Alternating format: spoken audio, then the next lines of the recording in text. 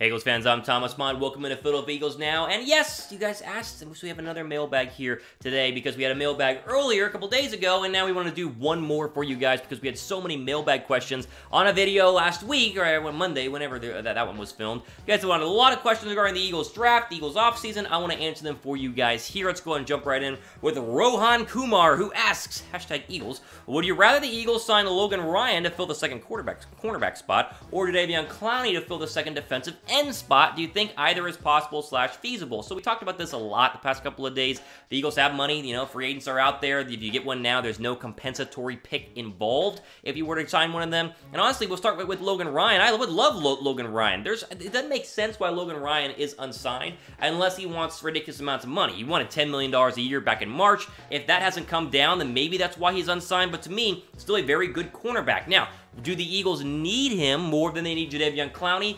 That's tough. You can go either way. If you think that Avonte Maddox and Sidney Jones are going to be good this year, and I mean consistent this year because both of them have their little spurts, if you think they're going to be good, then no, you don't need him. If you don't think they're going to be good or only one's going to be good, then yes, him opposite Darius Slay or him in the slot with Jones opposite Darius Slay, to me would be a very wise and very good option for Philadelphia at the right price. Now, is that better or more important than Jadeveon Clowney? No, I would rather have Clowney over Logan Ryan. It's the same case for Everson Griffin that's been talked about. I'd rather have a pass rusher over a corner right now because to me, you add Clowney to this Eagle defensive front, and it is, as good as it gets. I mean, that would be unbelievably great if the Eagles were able to get Jadeveon Clowney and pair him not only with Brandon Graham and Derek Barnett, but with Fletcher Cox, Malik Jackson, and Javon Hargrave. The Eagles would then have, I mean, look around the rest of the NFC. I mean, it's easily the best defensive front in the NFC East and probably one of the best defensive fronts in the entire NFC. So either would be fine. They signed Logan Ryan today. I think Eagle fans would be happy like I would be happy. And if they signed Jadeveon Clowney or Everson Griffin, I would be very excited as well. Quick ad break here on YouTube. Go ahead and pick. Which one would you like? R for Logan Ryan in the comment section or C for Jadeveon Clowney in the comment section as well. I'd rather have Clowney, but maybe you'd rather have Logan Ryan. So let me know what you guys think down below. All right, moving on. More questions. Christopher Brennan. Christopher, yeah, it's a name. It's a cool name. Christopher Brennan asks, do you think the Eagles will sign Carlos Hyde or LaGarrette Blount or another power running back? No, neither of them makes a lot of sense in terms of what the Philadelphia Eagles want to do. I think they're going to run with this current running back spot. I think they honestly are very excited about Boston Scott. I'm not. I wanted a running back in this draft. You guys know that. But Miles Sanders, Boston Scott, Elijah Holyfield, Warren, the running back out of Cincy. I think they're going to go with that. Now, can they bring back Corey Clement? Maybe. That'd be a good option in my opinion. But I don't see them signing anybody else. I don't see them trading for anybody else. I think that they're very excited again with what they have. And if you look at what Michael Warren did at Cincinnati, he might be the next great undrafted Eagle free agent running back. Like, you know, added with Boston Scott, added with Corey Clement, and you hope that he turns out. Again, I wanted another running back, but again, I'm not the GM of the Eagles, and so I can't make those decisions. So I'm just hoping that Miles Sanders balls out, and Boston Scott's final 3 games of last year are exactly what he did, and or exactly will transition, into a 2020 big season for Mr. B. Scott. Who do you guys think will be the number 2 running back in Philadelphia in 2020? Is it going to be Boston Scott, or will it be Warren? I mean, I think Michael Warren has a real shot to be a 3rd down back and be a guy to come and get those short yardages like Boston Scott did last year. And I know Boston Scott's really small, but they still use them a lot on 3rd and 1s and goal line situations. If you want Scott to be the number 2 running back, type S. If you want Warren to be the number 2 running back, go ahead and type W in the comment section down below. Let's see here. Next question. Julio Vargas, he asked, with how the board fell, no trading up or down, who would you have drafted at number 21 and 53? Personally, I'd take Queens and Mims. I love this question. This is a great question. Okay, so no trading up or down. Exactly how the board fell, so who was available, I guess, at those picks, what would you have done? Okay, so picks 21 through 24, let's refresh you. Eagles got Rager, Jefferson went next, the Chargers got Murray, and then Cesar Ruiz went to the Saints there at number 24. So let's start there. Honestly, if I was doing it all over again, knowing what we know now, I would have done Kenneth Murray at number 21 overall because the Eagles linebackers are terrible, and I don't know if rookies are going to do it, undrafted free agents. I would have done Kenneth Murray. I know, crazy, right? Didn't get a wide receiver, Thomas. How stupid. No, I would have done Murray there at number 21, which is basically similar to what you said. You said Patrick Queen, who's, of course, the linebacker from LSU. I would have done Murray.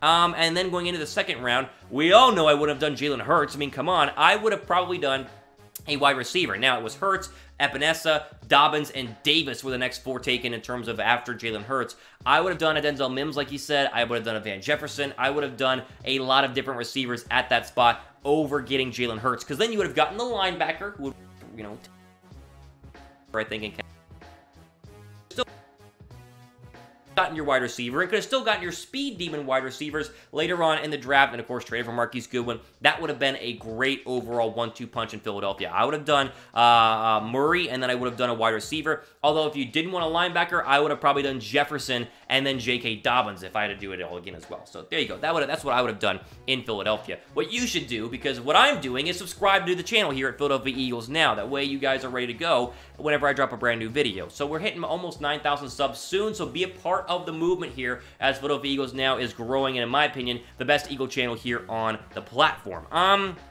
Rashi Zamora, he asked, can Hurts and Wentz really work as a duo in different plays?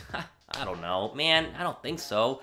I'm so tired of talking about Jalen Hurts because each time I do, it makes me very frustrated. But if I'm going to play glass half full Tommy, right? Let's go positive Thomas. Oh, Jalen Hurts. Well, he ran the football really well at Oklahoma, so maybe he's going to be a combo where Wentz will hand it off to Hurts, like a jet sweep action or a read option action. Hurts will then run on the outside, and then he can either run or throw, right? Dual threat ability. That's the hope there. Man, I hope they work out because I think Philadelphia needs to go ahead and warrant this second-round draft pick, but there's a very real chance that Philadelphia throws him out there, and it's just weird, gimmicky plays that kill drive momentum and, you know, destroy your marching down a football field. We're all going to be mad. They'll be booing. I mean, best-case scenario, worst-case scenario are right there in front of you. I hope, but I'm going to be honest, I would much rather just have Carson Wentz touch the football every single time. He's the best quarterback on the Eagles roster for a reason. They gave him $100 million. He's one of the best young quarterbacks in the league. If you don't trust Carson Wentz, then I'm not sure why you're an Eagle fan, but I digress. Let me ask you guys, will Hurts and Wentz work together? Am I completely off on this one? Let me know in the comment section. How many more we got here? Okay, we got time for one more. Let's do one more. Okay, Seth Shifley, he asked, why, ...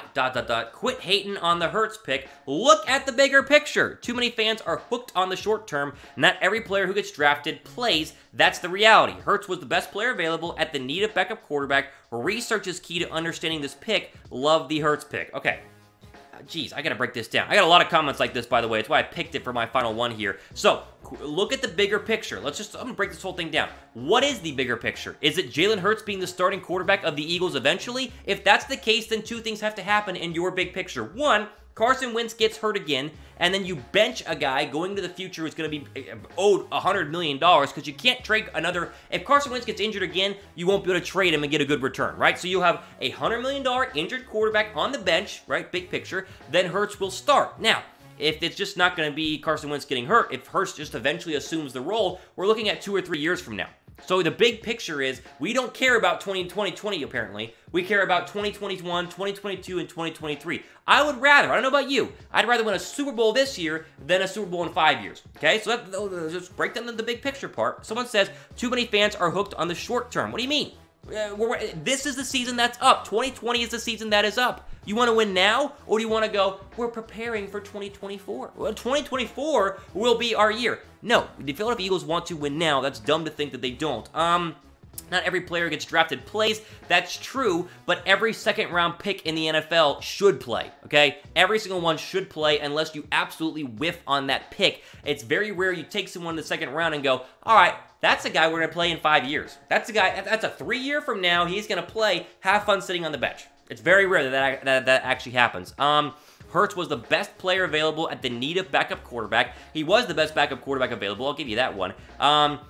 Research is key to understanding this pick. What research? What two-quarterback system has worked in the National Football League? Hint, the Eagles tried it way back during McNabb's final year. It didn't work. It didn't work! And they pushed McNabb out and they brought Vic in. It's a mess, guys. Listen, I get people wanting to look at the bigger picture, but I don't get wanting to go long-term with Philadelphia. I want to win right now if you're an Eagles fan. And to me, Hurts doesn't give us the best chance to win, whereas J.K. Dobbins or Van Jefferson or Denzel Mims would have been better for Carson Wentz, there we go, going forward into the future. There's my little Eagle rant. I don't know. Listen, I hope it works out. I've said it before. No hard feelings against Jalen Hurts. Great quarterback. I've obviously been a fan of his at Alabama, at Oklahoma, a great person on and off the football field. I would have just gone in a different direction. That is my final thought on Jalen Hurts. There you go. All the time we have for today on Filled Up Eagles. Now, hope you guys enjoyed this double mailbag video we did for you guys. Hopefully the Eagles, again, will be good in 2020. That's the hope. Again, signing off. Hope you guys enjoy the rest of your day. See you later.